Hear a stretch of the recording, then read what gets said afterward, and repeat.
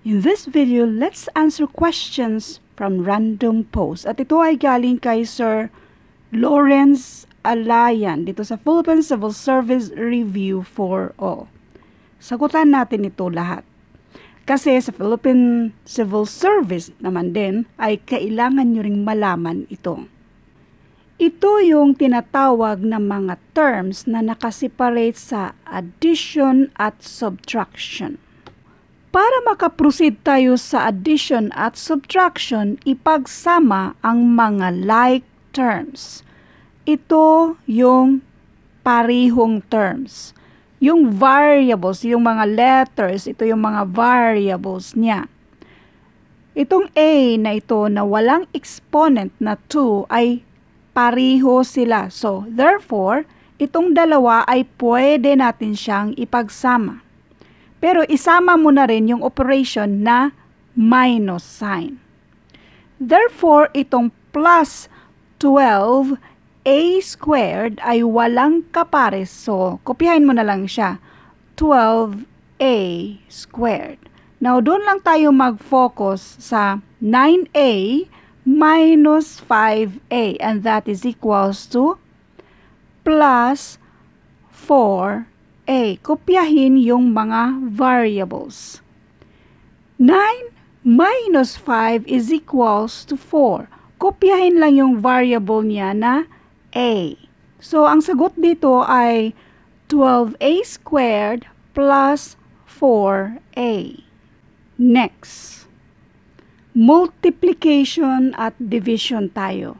So, unahin natin munang i-multiply ito. 3a times 4a, and that is equals to 12a squared. Bali, i-multiply mo si 3 and 4, and that is equals to 12. Tapos, itong mga variables natin, mag-add tayo ng exponent. Ang mga variables na walang exponent, a times a, automatic na may exponent yan na 1. So, kopyahin yung variable natin na a, tapos 1 plus 1, and that is equals to 2. Kaya lagyan natin ng 2 ang exponent sa a kapag multiplication. Okay? Huwag niyong kalimutan kapag addition or subtraction, kopyahin niyo lang. Kapag multiplication naman, mag-add tayo ng mga exponent. At kapag division, mag-subtract tayo ng mga exponent. Now, dito tayo sa denominator natin. 6 times 6a squared, and that is equals to 36a squared. Kopyahin lang si a squared kasi wala man tayong ibang minomultiply dyan. A squared lang din yan, so a squared lang. 6 man yung minomultiply natin. 6 times 6, and that is equals to 36. So, ngayon ang gagawin natin ay i-simplify natin yan siya. A squared over a squared, i-cancel mo lang yan siya. Kasi any number divided by the same number is equals to 1, or any variable divided by same variable is equals to 1. In other words, a squared over a squared, kung doon tayo mag-focus sa exponent, mag-minus tayo, and that is a 2 minus 2, and that is equals to a, tapos yung exponent niya ay 0, which is equals to 1. So, in other words, i-cancel mo lang yan kasi 1 lang din naman yan siya. So, ang natitira na lang natin ay yung 12 over 36. Hanapan natin yan ng greatest common factor para ma-list natin yan. At ang greatest common factor dyan ay 12. Now, 12 divided by 12 is equals to 1. 36 divided by 12, and that is equals to 3. Kaya ang sagot nito ay 1/3. Another way of solving this. Diba meron na tayong 12a squared over yung nag-multiply tayo ng 6a squared. I-keep lang natin yan siya. Itong 12 na ito ay gawin nating 2 times 6. So, ito na lang ay cancel mo. 6a squared, 6a squared. Ang natitira mo na lang ay 2 over 6. Mas madali ang hanapan ng greatest common factor kasi masyado na siyang maliit na mga numbers. So, mas madali siyang hanapan. Ang greatest common factor dyan ay 2. 2 divided by 2 is equals to 1. 6 divided by 2, that is equals to 3. Kaya, 1/3 ang sagot dito. So, depende na lang sa inyo kung saan ang gusto nyong solusyon. Ito bang pangalawa na ginawa ko or yung unang solusyon natin? Next, number 3. I-simplify muna natin itong nasa baba kasi masimplify man natin yan siya. So, kopyahin muna natin itong nasa taas, 5a plus 7b, tapos minumultiply sa b over yung b plus 2b, and that also the same as b, kasi ginhanapan natin ito ng greatest common factor dito. Ang greatest common factor dito sa b plus 2b ay 1b or b lang. Sinulat lang natin ng 1. Pareho lang yan siya. So, i-factor out bali natin ito. So, that will be, bali, divide natin ng b. b divided by b is equals to 1 plus 2b divided by b, and that is equals to 2 kasi makancel out na itong si b rin. Kaya ang natitira na lang ay 1 plus 2. So therefore, itong b plus 2b ay pariho lang sa b times 1 plus 2. I hope na gets nyo yun. Kung ito ay i-multiply natin, ang sagot dyan ay b plus 2b. Sinisimplify natin by finding the greatest common factor. Or yung tatawagin na lang nating common factor dito. Ang common factor ay yung b. So, dinivide natin ang b, pero yung b nasa labas na. Kasi dapat equal siya sa ating b plus 2b. Yung nasa loob lang ay 1 plus 2. Bakit kamo natin sinisimplify para mas madali natin itong i-divide? Ngayon, simplified na siya. Ganyan na siya. Ang gagawin natin ay yung meron tayong b sa taas at isang b sa baba. Kaya ang sagot natin ay kopyahin si 5a plus 7b over 1 plus 2, and that is equals to 3. Kaya ang sagot dito ay 5a plus 7b over 3.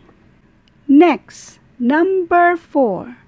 By the way, ang grade ko po sa algebra dati ay perfect. Or sabihin na natin kung hindi man 100% ay 99% yung grade natin sa algebra. Kaso lang, hindi yan basihan para sabihin kung lahat ng ginagawa ko dito ay tama. Lalong-lalo na yung mga terms na binabanggit ko dito. Kaya please comment down below kung sa tingin nyo may mali ako. Kasi kahit perfect man yung grade ko dito, hindi naman ako perfect na tao. Anyway, number 4. Unahin muna nating i-multiply ito bago tayo sa addition. MDAS pa rin tayo. Sa MDAS, unahin yung either multiplication or division. They rank equally kayo. We will solve them from left to right.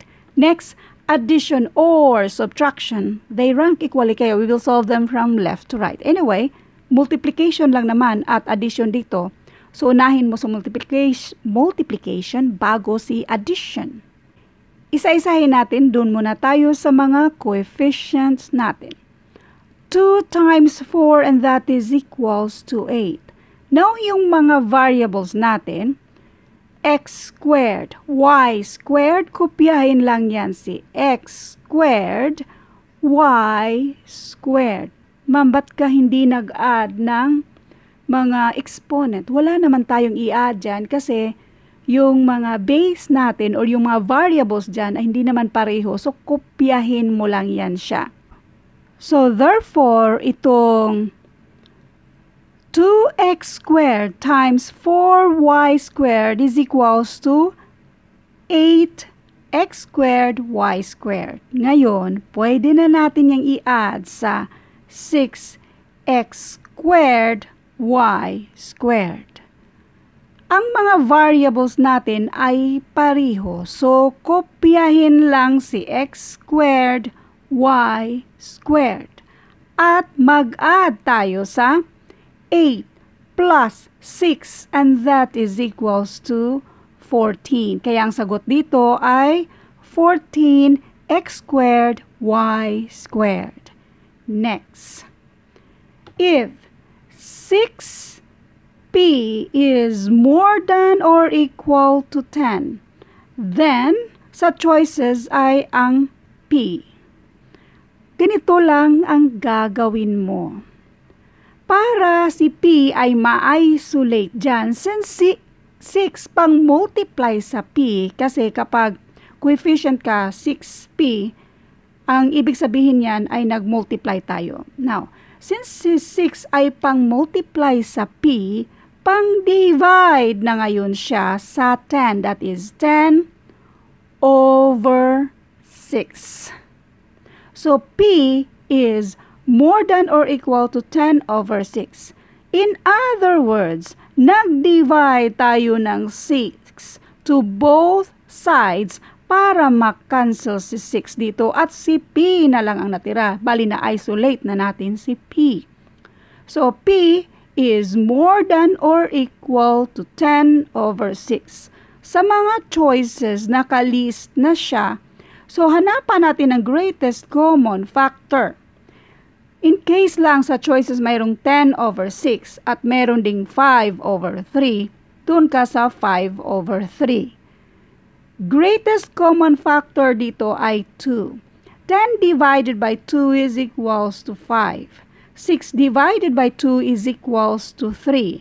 Therefore, ang sagot dito ay yung P is more than or equal to, nandito, P is more than or equal to 5 over 3.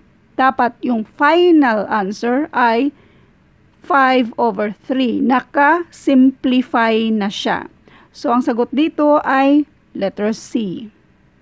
Next, the inequality 3x minus 6 is less than or equal to 4 times the sum of x plus 2 is equivalent to, so ganito ang gagawin natin.